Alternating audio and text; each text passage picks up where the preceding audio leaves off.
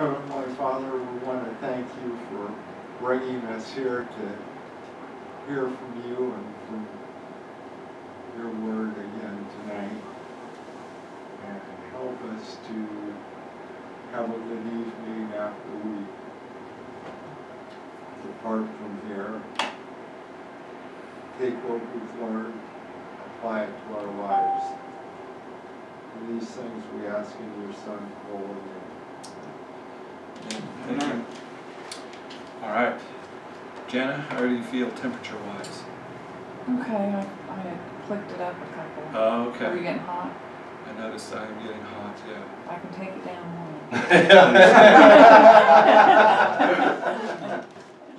Either that or I'm taking this down one. It'll be my t-shirt. Oh, well, I don't know why it's up to this, because I didn't put it down. What is it on? 73. Ah! It's a little toasty. Okay. All right, so we left off last week on the theological results of Christ's death on the cross. And we did kind of skim through, and I really felt like we shouldn't have done that after the fact. So what we'll do is we'll go through and read at least one passage on each of these the theological results and discuss those. Because really this is the essence of it. It's not necessarily, I mean, the historical reality is vitally important, but you must believe the interpretation of his death, the proper interpretation of his death and his person. Otherwise the atonement is not appropriated. And by that what I mean is, I use the example of the Pharisees. The Pharisees knew that Christ died on the cross. The Pharisees knew that Yeshua was buried, and the Pharisees knew that he rose from the dead, because they paid the soldiers who came and reported to them that he had been raised from the dead and the stone was rolled away, and they told them exactly what happened. And so they paid the guard, the Roman guard that was there guarding the tomb, they paid them to say the lie that the disciples came and stole the body. Okay, so they knew that Jesus literally raised from the dead, but they did not believe that he was the Messiah, and they did not believe that his sacrifice was an atoning sacrifice.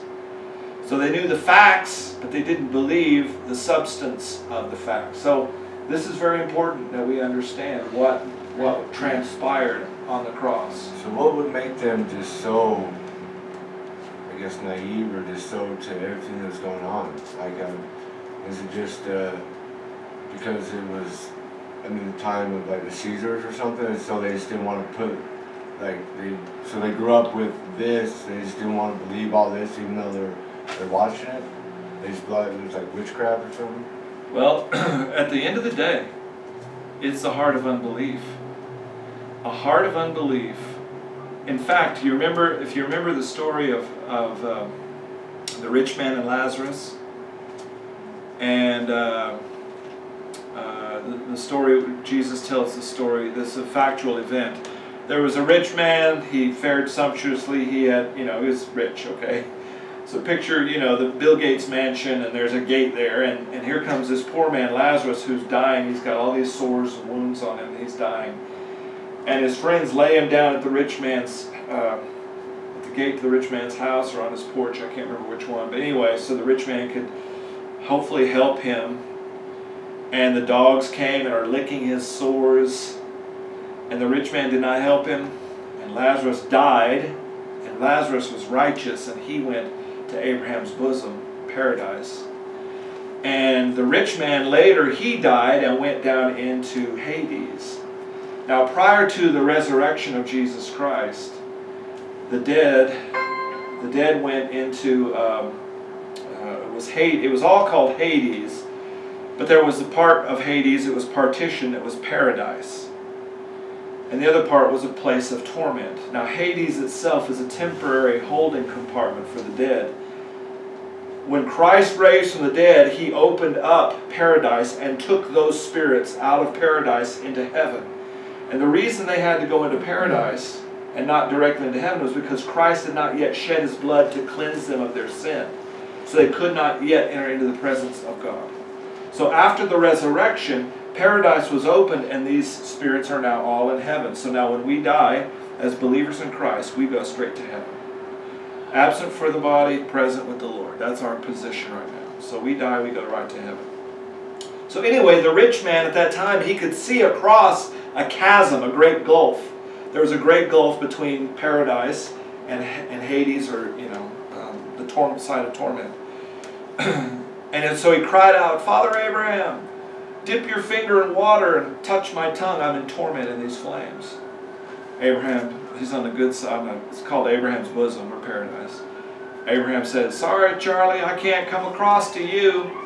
There's a big gulf, I can't do it." Then he says, "Okay, all right, but can you at least send someone to warn my brothers about this place so they won't come to this place? Can you send someone over?" And he said, and Abraham answers, says, "They got the law and the prophets. Let them read the scriptures." He goes, "Oh, no, they're not going to read the scriptures." He says, and so Abraham answered and said, "Even if I sent someone raised from the dead, they would not believe. If they will not believe the scriptures, they will not believe though someone were raised from the dead." And so the reality is the unbelieving heart. If God does not touch the unbelieving heart and open the eyes of the unbeliever, it does not matter. They will not believe. That's why you hear people all the time, these atheists, "Well, if God did this right now in front of me, I believe." No, you wouldn't. You'd make up an excuse for what happened. You would not believe. So it's the hardness of the human heart. Here they know that he rose from the dead. There's no denying it. But they will not believe he's the Messiah. And of course, at that point, what have they seen? They've seen him raise people from the dead. They've seen him heal the sick. They couldn't deny his miracles. They couldn't say, "Oh, he didn't do that." What they had to do was say, "Oh, no, he does it by the power of Satan." And even to this day, if you read Jewish writings, and I can't remember, I'd have to look it up to specifically which writings there are. They speak of this guy, they're talking about Jesus, and that he had written or etched the 4 letters of the name of God from the Old Testament on either his arm or his thigh. And that was what gave him power to do the miracles that he did. But he was a sorcerer. And this is in Jewish writing. You can read this today. And that Mary was his mother and all this stuff.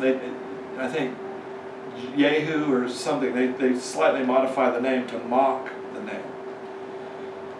So even to this day, they don't deny his miracles. They just attribute his miracles to black magic, the occult, and to Satan. Just like they did then. So it's still in their writings and everything. But that's the nature of the unbelieving heart. So the thing is, if you've believed in Jesus Christ, that is a miracle.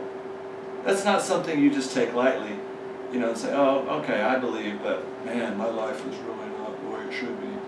No, that's a miracle. You've got a miracle of eternal life the moment you believe in Jesus, and it's not on your own wisdom that can occur.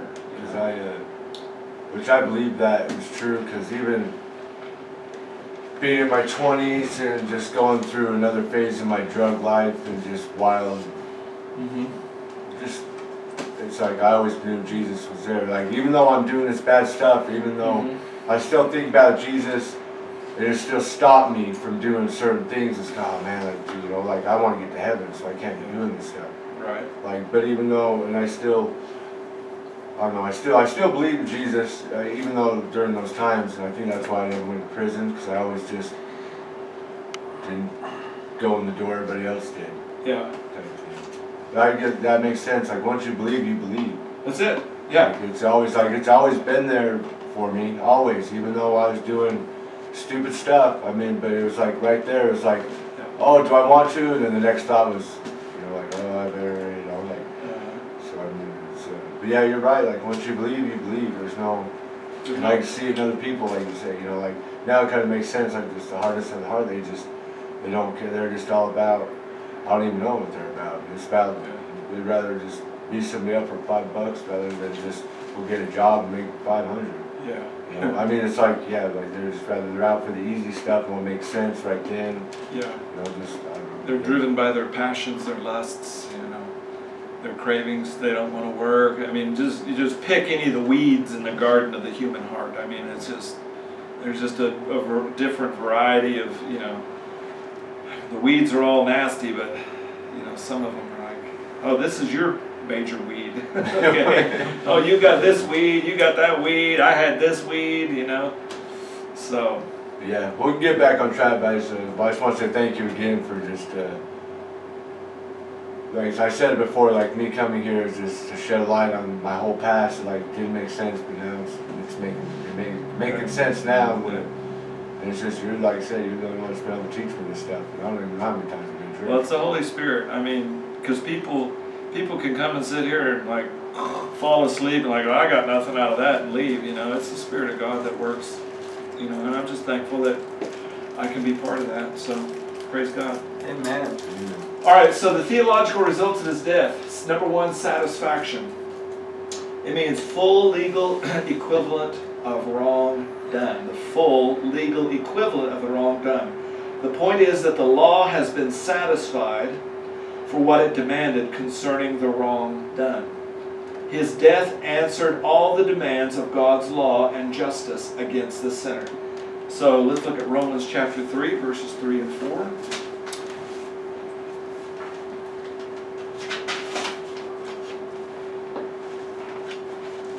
Is that correct? I forget the Romans 3, 3 through 4.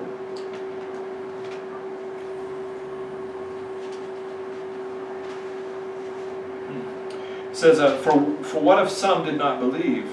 Shall their unbelief make the faith of God,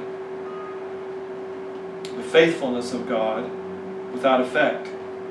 God forbid, yea, let God be true, and every man a liar, as it is written, that thou mightest be justified in thy sayings, and mightest overcome when thou art judged. Okay? Okay, I'm not really sure the correlation there on that one, unless it's a different translation of some of these words. Let's go to Galatians 1:4.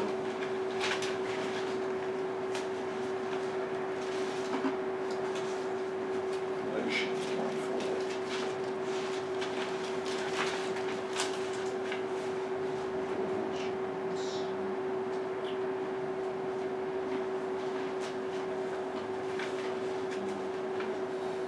Back to verse 3, Galatians 1, 3 and 4. Grace be to you and peace from God the Father and from the Lord Jesus Christ, who gave himself for our sins, that he might deliver us from the present evil age, according to the will of God and our Father.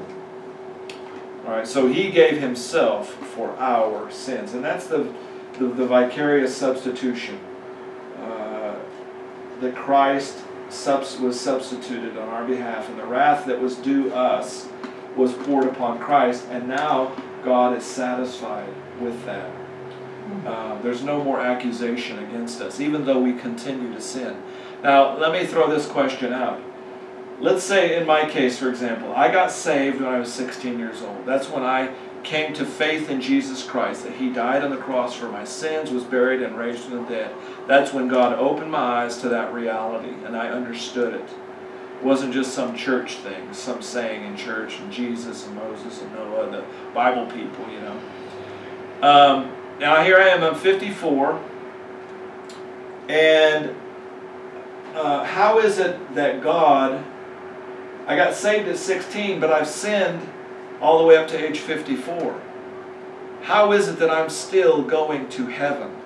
How does this fit in with the fact that I've been sinning since I got saved at the age of 16? Now, I haven't done horrific sins, you know. I mean, I pay my taxes and, you know, tell the truth as much as I can, you know. Boy, I don't even want to go there, but I don't intend to lie, but sometimes you catch yourself omitting other facts. Like, why didn't you tell the whole story? But anyway, So why is it that God is satisfied even though I'm still sinning since the moment I believed at age 16? How is he satisfied still? Because that's what Jesus died. Well, he died for our sins, so he can't be punished. It can't be punished twice. Yeah. For it's what does they call it? Double jeopardy. Double jeopardy. Yeah, yeah. That's You right. also can't sin enough to lose your sonship. Now, you can lose your fellowship, but you cannot lose your sonship. Yeah. And therefore, that is why we're told that if we do sin, that all we have to do is confess it, and he is faithful and just to cleanse us from all unrighteousness. Amen. So our fellowship is restored Yes. easily. Yeah. So when they say confessions, is it just saying it out loud in prayer, or you got it like one-on-one with somebody? Like I know the confessions, but you know, like at night, you know, like when I'm saying my prayers or whatever, if I confess, so it's just between me and him, or is this another human ear's got to hear this to be able to? It's just you and him. It's a beauty. Depends on who you sinned against. Whether you lied to somebody else and need to confess that, but Well, as a general rule, no. For restored fellowship, our confession is to God. So 1 John 1:9, the application is that we are confessing to God. Just like David, when David sinned against God with Bathsheba and killing Uriah, the husband of Bathsheba, his confession in the Psalms was directly to God. So when you confess, now whether or not, you know, obviously if you did lie to someone, you want to go and make that horizontal relationship correct, you know, which is painful, right? To go to someone and say, I lied to you. Yeah. It's very humbling, right? But it's also very humbling to tell God, what I did was wrong. I lied, I did this. But that's all that's required, is to agree with God about what you just did that was a sin. He called it a sin, now I'm calling it a sin too. So, and that's it, you're restored. Your fellowship is restored. Not go and sin no more. Yeah. And you're going to sin again, and you're going to come back, and that's why Jesus said, how many times do you forgive? 7 times? 7 times 70. 70 times 7. Oh no. There's no counting. Yeah. So is that what he means here in Romans? Is that you may be justified in your words, like in prayer being the words, I'm justified, or justifying it, and then you may overcome when you are judged? Like, so. No, let me flip back over there. Man, I was trying to really skim over that one, and Daniel, now you're right. Well, like it's You hold my feet to it. No, what it's saying here, for what if some did not believe? Shall their unbelief make the faithfulness of God with no effect? In other words, will a person's unbelief nullify the promises of God? Oh, you didn't believe, so therefore it just shuts down the promise of God. God forbid, yea, let God be true, but every man a liar. As is written, that thou, speaking of God, that thou, God, mightest be justified in thy sayings, and mightest overcome when thou art judged. So God remains faithful even if we're faithless. His promises do not change because we're faithless. Now I will, as a father, many times, I will say something to my boys, or will have said something in the past in particular.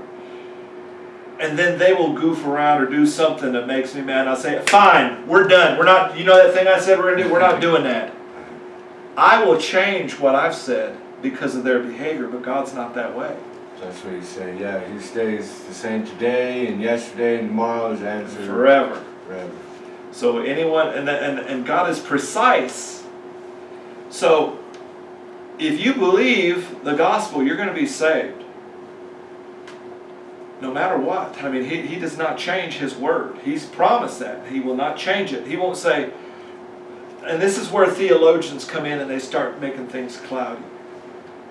Well, yeah, you said believe, but, you know, your life doesn't really measure up to my mind what it should be for a true Christian, so you maybe want to go back and see if you're really saved.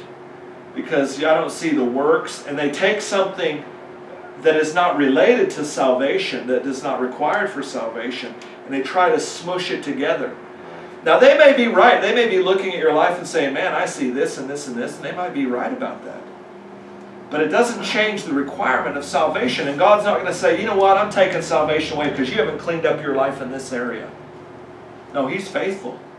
Let God be true and every man a liar. I told you I'd save you if you believed, and you believe. Now you've got other issues that I'm going to have to discipline, bring discipline into your life. And when we stand before the bema seat of Christ, the judgment bar of Christ, where we're rewarded for our works, it's not about salvation, but the work that we've done, Christ is going to reward us for what we've done for Him in this body. Is that where we get our levels, or when we go to heaven, like we get like different kingdoms, or does that make me say like obviously you're going to be higher on the totem pole as me, but like there is like a totem pole. There's no guarantee of that. Is that where that comes into play? Like when you go up before God and then He like talks about your works or whatever. Is there different levels in heaven? Well, it's not different levels in heaven in the sense of like the Mormon concept. You know, like, right. Oh, I'm trapped in this lower level. I really wanted to get up to there, but I can't get up there because I was bad. See, that didn't make sense to me, the whole celestial, like the whole different... That's nonsense. It's from hell. It's a lie from hell. So Hogwash. what it means is, say we're all citizens. Let's say that everyone from Ogden, Utah, everyone that lives in Ogden came to church tonight. We would have the mayor. The mayor would be here. I mean, if everyone who lived in Ogden. Oh yeah, now I remember. Yeah, you're saying there's going to be somebody, a priest that is over this many people, or okay, now I see. Yeah, you'll have the dog catcher, the mayor, a police officer, you know, maybe a colonel in the Air Force, you know, homeless people, but they're all citizens, right? So that's we're going to be rewarded and have responsibility in the kingdom, you know, according to the works that we've done, and crowns. And so that's where I didn't get the whole LDS stuff. Is there's different kingdoms. It's like, well, how do I get to there? Do I have to like wash your car twice a week? You know, type stuff. That's what didn't make sense. That's why I mean, like that's what I don't. I got lost. That's why I probably couldn't understand. You know, I'm just so lost. I don't even know. But like here, it's like straight to the point. This is it. It's all like. Well, the dirty secret is they're all lost too. They don't really think about it. They don't really think it through. And those who do think about it. In fact, where was I at? I heard this great saying. Someone told me this, and they said, I started to think. And I said, there you go. That was the problem. You started to think. So if a Mormon starts to think, they're going to at least leave Mormonism. If they keep thinking, they will ultimately leave Mormonism. But what they do is, they just suppress it. They don't think about it. They don't want to think about it. That's why they don't want to talk about these things. You get into a detailed... Let's dig deep in your doctrine. Let's see if it's true. They don't like to do it, and here's their ultimate shield. When you speak the truth to them and you ask them powerful questions that are embarrassing and they can't answer, what do? Shing! They pull up the shield of their testimony. I believe that Joseph Smith was a prophet and that this is the one true church. That's just all I can say, so I'm out of here. Really? That's your best line? That's your shield of defense? Wow. So is that just, so in all reality, so the reason why I'm not going to Mormon church anymore is because it's just, that's God telling me like, hey, you're doing something like this is the truth. And that's probably why I'm paying attention. Yeah, that's a cult. They're a cult. They are a cult. They're not Christians at all. They are a cult, a counterfeit. All religions are. They're all man-made. Yeah. See, I was just there with my family, but I'm here. Personal relationship. Amen. Yeah. So in this text, it's saying God is true. If God has said it and you take God at His word, then He's going to respond according to His word. It doesn't matter if over in this other area you're not, taking God at His word. Okay, because believers, we struggle in the flesh. We struggle. We make foolish decisions. We don't walk with Christ as we should, and we make a mistake or a sin here and there, and we're all, like this. And but God is faithful. If you take God at His word at any given point, then He'll be faithful to honor that word. regardless of what else is going on over here. He won't say, well, yeah, I know I made that promise, but what you're doing over there, see, that don't count. So I'm not going to do it. I'm not going to be faithful to what I said. Oh no, he's faithful. You take him at his word, he'll prove himself faithful. And what that does is it causes you to want to trust him more and more in other areas. Yeah, I've noticed, well, like I've downloaded the Bible on my phone, and Yeah. I did, old Robert here, has got me going, he's sending me scriptures, and now I'm like, Yeah. you know, so it's like, the seed is definitely growing inside me, now that I actually see the light, and I'm like, yay, you know, like, to start asking more questions Yeah. and stuff. I love Sidetrack us a lot, but. I love it's it though. just- This is learning. This is what it's all about. Fellowship and learning. This is it. And it sharpens me. Like I said, I wanted to skim over this. I know what the text says. I'm not understanding how he connects it with the satisfaction. In fact, let's go to a satisfaction verse I do know about. Let's look at Isaiah 53. Isaiah 53, verse 11. This is my kind of clarity here. Isaiah chapter 53, verse 11. Somebody want to read that? 53, I'll read it. He shall see the labor of his soul and be satisfied. By his knowledge my righteous servant shall justify many, for he shall bear their iniquities. Okay. So very clearly this word satisfied is used in the text. And this is written about 750 BC, before Christ.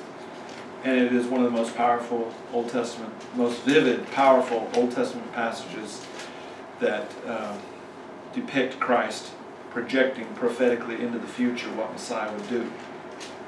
So verse 11 says, He, which is speaking of the Father, He shall see the travail or the labor. Let's see, what do I have here? Is that parallel 11? The distress.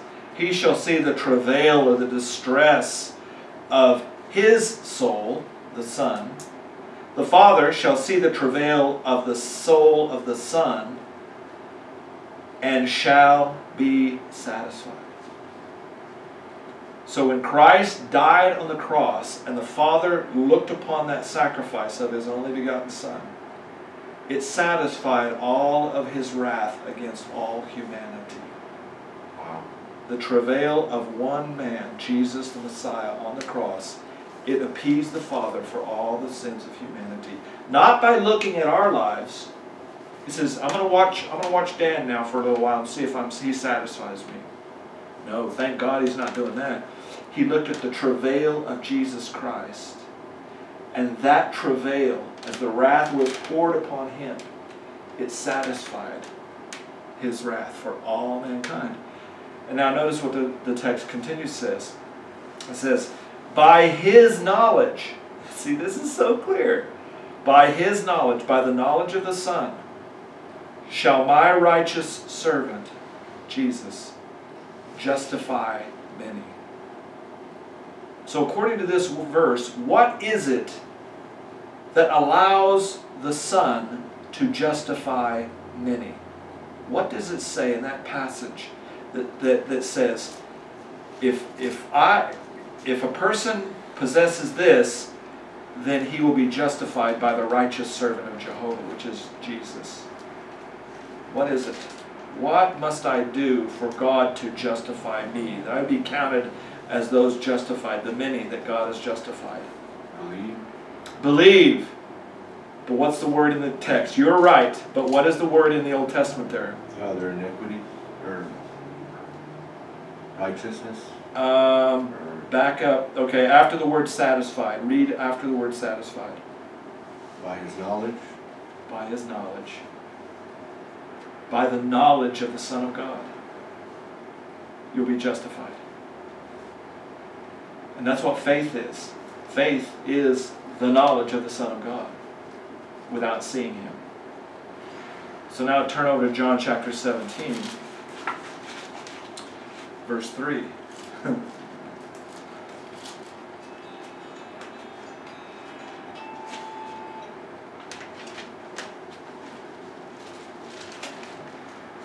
can't believe, look at this. I used a Sharpie pen in my Bible, and I've ruined John 17. It bleeds through. Anyway, John 17:3.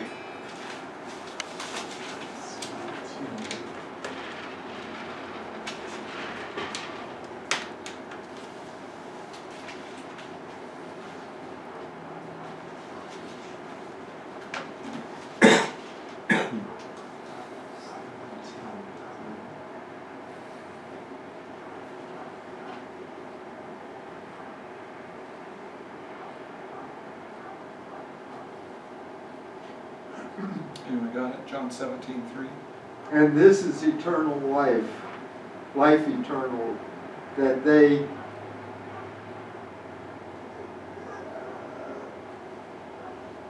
might know that the only true God and Jesus Christ whom thou hast sent. Okay. And this is life eternal, that they might know thee, the only true God, and Jesus Christ, whom thou hast sent. See, that's the beauty of saving faith. It is, the veil is lifted off of Jesus Christ. You see him in truth. You see his death as satisfying the Father, his burial, his resurrection, has all satisfied the wrath of God against you. And you receive eternal life the moment you believe that or have that knowledge transferred into your heart and mind. You're conscious of it. That knowledge, it is that knowledge, that faith, which is a synonym, that God counts as righteousness. It's not the things that we do, it's who we know. Do you know him?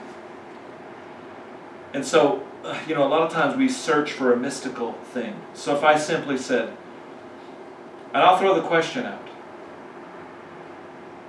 how many people know Jesus Christ in this room? Do you know Jesus Christ? If you know Jesus Christ, raise your hand. Like, no, I'm learning Okay. to know him. Okay. All right. See, now this is the good point. This is what I wanted to draw out.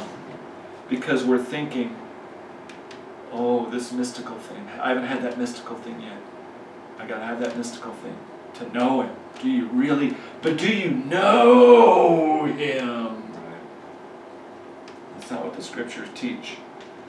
Okay. Who's brave in here who is willing to tell me what it means to know him? What does that mean to know him? Do you know him? Now, y'all raised your hands. But now, what does it mean to say, I know him? Jana gave me a hands up. Jana, the PW. I'll hopefully catch all this on the audio. You mean turn the camera on you? Woo, here we go. If you believe. Okay, if you believe, you know him. That's correct. What do you believe?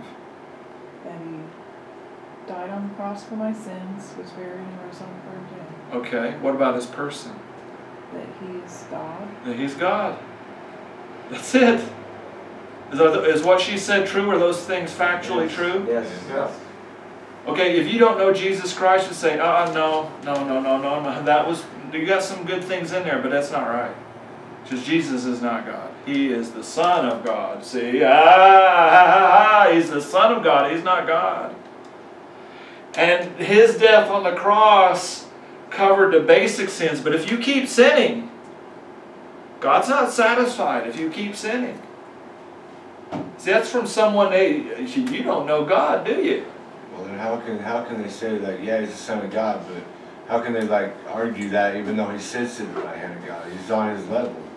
That's, how can you argue Unbelief, they don't know him. See, that's the thing, they don't know him. So it'd be like someone came up to Jana and said, you married to Ron Tabor? Yes, I am. Oh, Ron Tabor, oh, we go way back. Really? Who are you? Oh, my name's Bob. Yeah, Ron Tabor, I remember him when he was playing in the 1972 Olympics. He was on the basketball team. Boy, he had a beautiful, he could slam dunk that ball every time. Every score he had in that Olympic game. Remember that? He was like, whoa, that's not my husband. He's like 5'6" and stumpy. Okay, that's not him. Yeah, Ron Tabor, right? Yeah. Well, yeah. And he had those three little girls. I remember, you guys have 3 little girls? No. So that's what they're saying when they come and they say, oh, I believe, oh, Jesus, yeah. Jesus, oh really? I love Jesus. I do too, I love Jesus.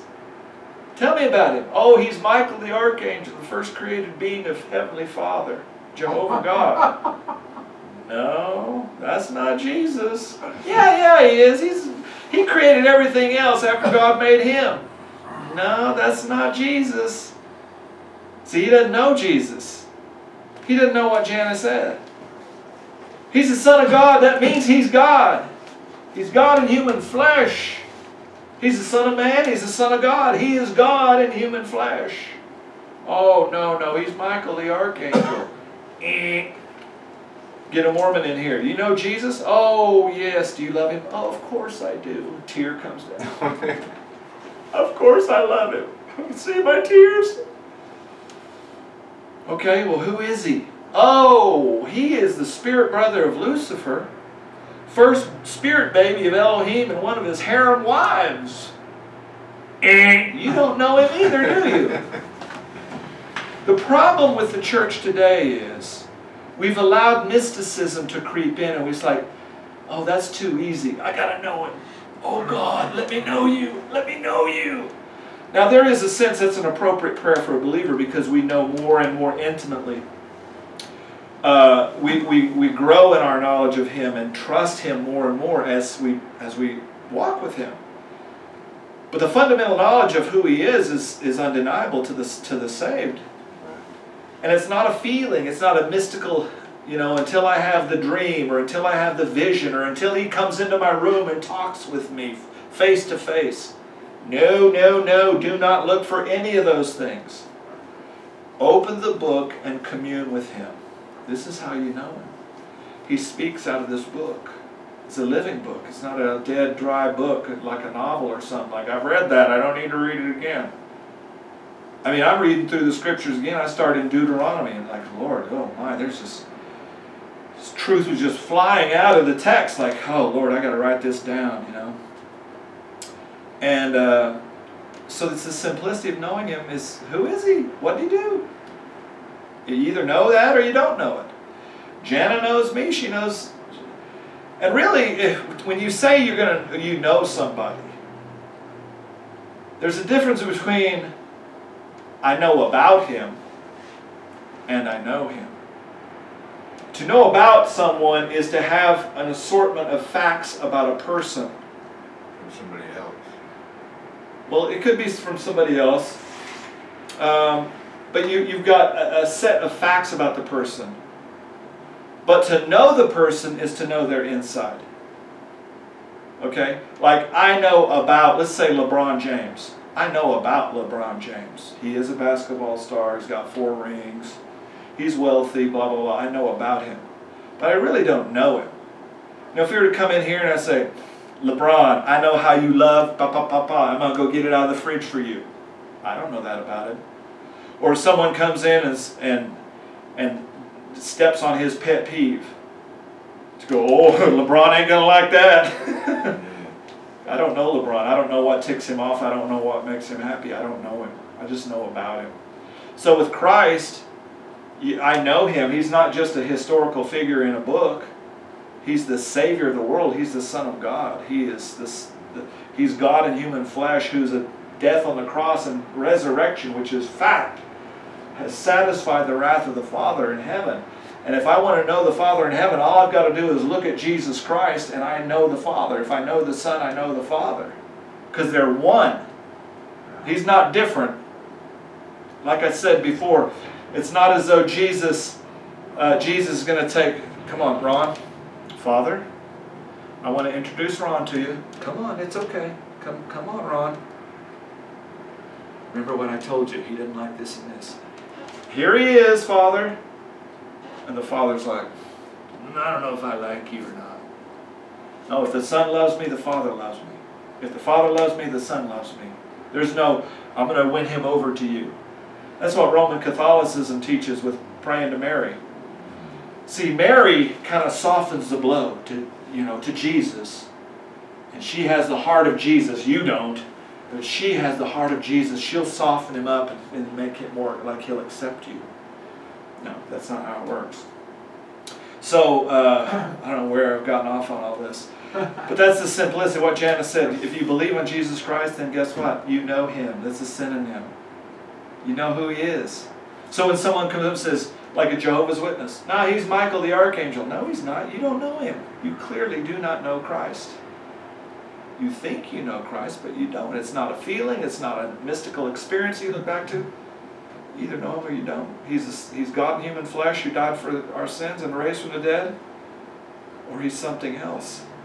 So I guess I could answer this. Yeah, I know Jesus. 'Cause I know he died for me, and I know that he died for my sins, and therefore I believe in him. Yeah. So I know that I'm going to heaven. I know his promise. And Amen. You know him.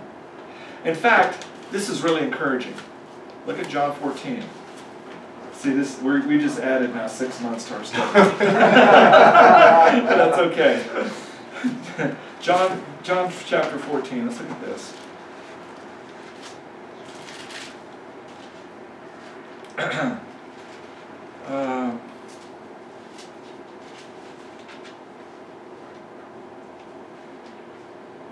Go down to verse 7.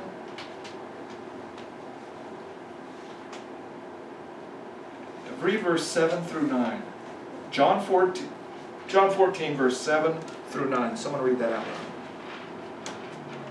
If you had known me, you should have known my Father also. And from now on, you know him and have seen him. Philip said to him, Lord, show us the Father, and it suffices us. Read verse 9 too. Jesus said to him, have I been so long time without you, and yet have you not known me, Philip? He that has seen me has seen the Father. And how say you then, show us the Father? Okay, beautiful. So, Jesus says, now remember, to know the Father and the Son is eternal life. So Jesus says here in verse 7, if you had known me, you should have known my Father also. And from henceforth, from now on, you know him and have seen him. Philip says unto him, Lord, show us the Father, and it sufficeth us, or that'll satisfy. That's all we need, Lord. Just show us the Father, and that's enough.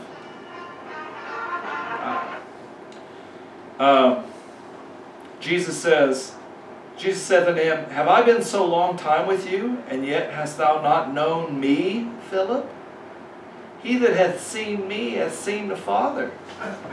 How sayest thou, then, show us the Father? Now the beauty of this passage is, he's describing you, Dan. You are Philip. Philip didn't know what he knew. Philip didn't know what he knew. He's like, okay, Lord, just show us the Father, and I'll know him. I'm like, Philip, do you know me? Yeah. Then you know the Father. It's that simple. But Philip didn't know what he knew. And Jesus says, if you had known me, you should have known my Father also. Do you know me, Philip? And from henceforth, now listen, this is the authority of Jesus Christ. From henceforth, you know him and have seen him. Jesus is telling him what he knows, but he just doesn't believe it. Jesus is telling him, from now on, this is the Lord Jesus Christ, God in human flesh, is telling him, don't contradict me, Philip. You know him. Well, just show him to me, and then that'll be enough. You didn't hear what I said. If you've seen me, you've seen the Father. Therefore, you know him. From now on, you know him. So, Jesus said, have I been so long time with you, and yet hast thou not known me? The answer is no. You know who I am, Philip. Okay. He that has seen me has seen the Father. So how sayest you then, show us the Father? I'm telling you, you know the Father because you know me. And Philip just wasn't getting it, you know. But Philip knew God. He's in heaven. He has eternal life. And we do too. We know Jesus Christ. We know the Father. We have eternal life. And all the minutiae of life and the habits and the things that we have going on in our lives that are struggles and difficulties and groanings and failures and stumblings and sins and confessions and all those things have no bearing on eternal life. No bearing! Because again, we come back full circle. Because God's satisfaction is not with our lives. It is with the suffering, the travail of the soul of the Son of God. That's what he was looking at. That's what he gazed upon and said, I'm satisfied. It is finished indeed. When Jesus bowed his head and said, Tetelestai, paid in full, it's finished. And the Father said, Amen. And how do we know? How do we know? This will be our closing quiz. How do we know that the Father said, Amen, it's finished? How do we know it? Because he was raised from the dead. Bingo! That is the correct answer, because he was raised from the dead. What would it mean if he stayed in the tomb, Phil? If he was still dead, then we would still be in our sins. Why? Why? What would it mean to Jesus, though? That's true of us. What would it mean about Jesus if he were still in the grave? That he messed up someone. That's right. That he was punished for his sins.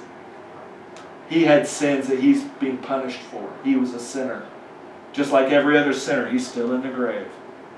But his resurrection proved that God was satisfied and that he really did pay for our sins, not his own sins. And so, praise God. I mean, that's powerful. Romans chapter 1, verse 4, that Paul says, I'll read this and close on this. Romans 1, verse 4.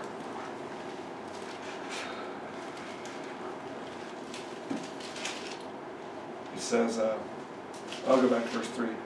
Concerning his Son Jesus Christ our Lord, which was made of the seed of David, in other words, he came through the lineage of King David. He is made of the seed of David according to the flesh, and declared to be the Son of God with power, according to the Spirit of holiness, by the resurrection from the dead. The Spirit of holiness. He's the Son of God. It's declared with power. Okay? Could you expect anything less than someone who said, I am the Son of God? If you can't raise yourself from the dead, then you're not the Son of God. Right? Worse than that, he said, I and the Father are one. So if he's not one with the Father and can't raise himself, then you've got... There you go. Then you've indicted the entire God. The Godhead has entirely been indicted as unable to raise this man from the dead. Yeah.